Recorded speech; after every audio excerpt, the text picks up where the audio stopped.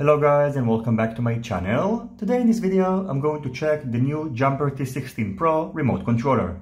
In this video I'm going to go over its new features and compare it with the previous version, and in addition I'm also going to show you how to upgrade your existing T16 remote controller and add the Pro capabilities.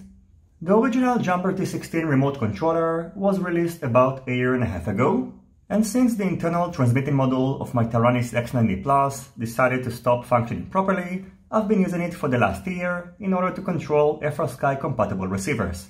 After using this remote controller for the last year, I can tell you that my general experience using it was pretty good. I did have some issues with it. For example, I had problems with the scroll wheel which I had to replace, and I was told later on by Jumper that this issue was resolved in the production version. In addition, some of the sticks also stopped functioning properly, and again I was told by Jumper that this issue was resolved since this is an early production version. Now let's go over the differences between the Pro version and the previous one. First of all, the gimbals were upgraded to whole sensor gimbals. I'm not sure if you're going to feel the difference when flying your drone, and probably the biggest advantage of having whole sensor gimbals is that they are going to last you for a much longer time than normal ones, since they are not using any friction in order to detect the movement of the gimbal. Another major difference between the versions is that the original Jumper T16 did not feature any internal transmission unit, and it relied on an external multi-protocol module. In case you are a Crossfire user like me, you know that even though it's not that hard, it can be quite inconvenient to change between different models when flying different quadcopters. The Jumper T16 Pro now features an internal multi-protocol transmission module, and now the JR Bay is free to accommodate whichever module that you would like to use. Just like the whole sensor gimbals, the new internal transmission multi-protocol module can be purchased separately and installed on the previous Jumper T16, and shortly I'm going to show you how it's done. Now, just like the original Jumper T16, the Pro version is powered by two 18650 lithium-ion batteries. However, on the new version, a balance lead has been added, and now it's easier to balance charge the batteries using the included battery bay using an adapter such as this one. In terms of appearance, both versions look pretty much identical, except now the color of the T16 logo is silver instead of red. In addition, it seems to me that the Jumper T16 Pro is using higher quality components, but I'm not 100% sure about it, and maybe it just seems to me like that because this is a brand new remote controller. Now finally, before showing you the upgrading procedure, there are some good news that you should be aware of. When the original Jumper T16 was released, it wasn't supported by OpenTX due to political disagreements, and Jumper had to fork a different branch from the original branch of the OpenTX and named it Jumper TX. Luckily for us, now OpenTX decided to fully support the Jumper remote controller, and you can use the latest OpenTX firmware. These are great news because previously you had to rely on Jumper to release new firmware updates, but now you can rely on OpenTX, which is a very popular open source project. Now I'm going to show you how to upgrade the original Jumper T16 to the Pro version by adding the whole sensor gimbals and the internal multi-protocol module.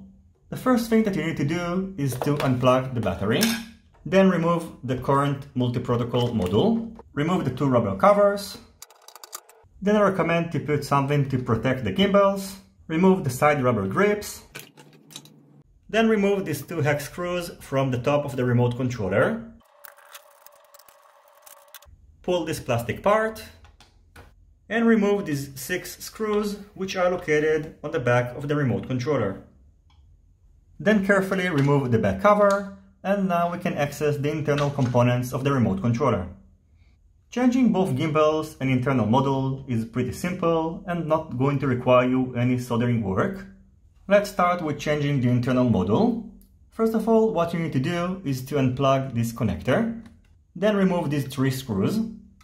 Then remove this part and put it aside. Maybe you can save it as a souvenir. Then put back the new multi-protocol transmission module instead. Secure it using the same screws which you just removed. Put back the connector. Then secure the antenna connector to the top part of the remote controller using the 2 provided screws. In case you are not going to replace the gimbals, at this stage you can just simply reassemble the remote controller. In order to replace the gimbals, you will need to first remove the 4 screws that are holding them, one on each corner. The last screw on the top left corner is a little bit tricky, and I recommend to remove this flat cable before removing it. Then you'll need to unplug the gimbal and simply remove it. In case you are wondering, these are of course not the original stick ends of the gimbals of the Jumper T16, and I took them from the FlySky Underground Nirvana remote controller. Now we need to repeat the same steps for the second gimbal. Before assembling the new gimbals, here you can see how the new Hall sensor gimbal looks next to the original one, which was just removed. Now simply assemble the gimbals in the same manner you disassembled the previous one, plug their connectors, and you'll pretty much be good to go. Now, by the way, I highly recommend when disassembling the older gimbals to remove these 2 parts from the sides, otherwise you're highly likely to ruin these connectors, which I probably did. So in order to avoid it, first unplug these parts, then disassemble the gimbals, assemble the new ones, and then reassemble these 2 parts back. Now, before reassembling the remote controller, I recommend to adjust the gimbals according to your preference. Now it's a little bit too tight, so let's release it a little bit. And now, after adjusting the gimbals, we can reassemble the remote controller. So we are going to do everything in reverse order. First, we're going to put the back cover. Make sure that everything aligns properly, especially the battery balance connector. Then secure the 2 screws on the top of the remote controller. Put back the side rubber grips. Then secure the back cover using the 6 screws that you previously removed. Put back the back rubber covers. And finally the battery. Let's check that everything powers up.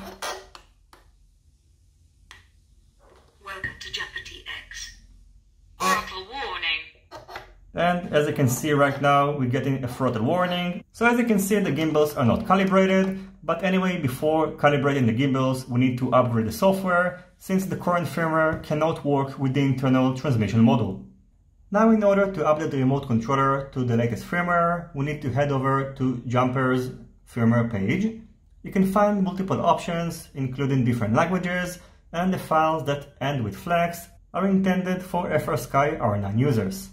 I'm going to download the latest English version, which is currently T16 2.3. And in addition, I'm also going to download the latest SD card contents. Then you need to remove the micro SD card from the Jumper T16 remote controller. Replace the contents of the micro SD card with the one you just downloaded. Now we need to copy the new firmware that we just downloaded to the firmware folder on the micro SD card. Put it back. And now, in order to flash the new firmware, we need to put the remote controller in bootloader mode.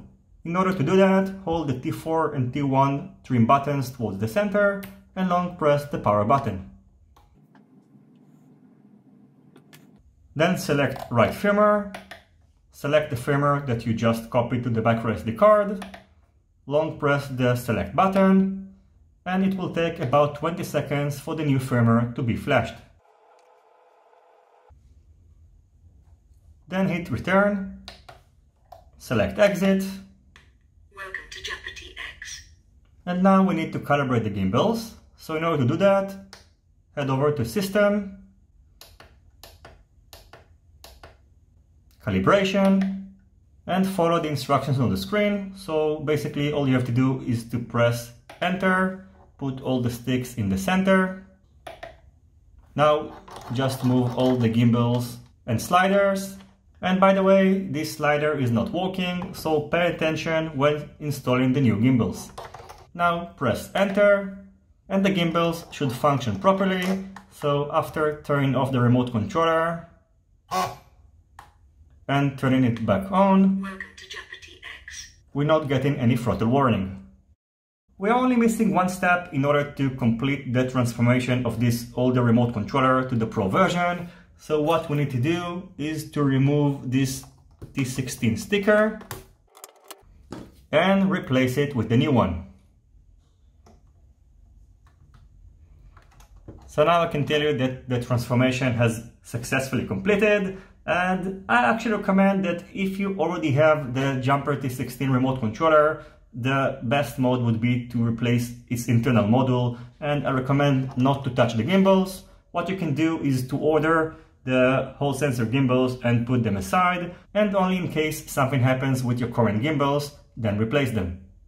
So now, finally, in conclusion, let me show you how you can successfully run the Crossfire module in addition to the internal transmission module.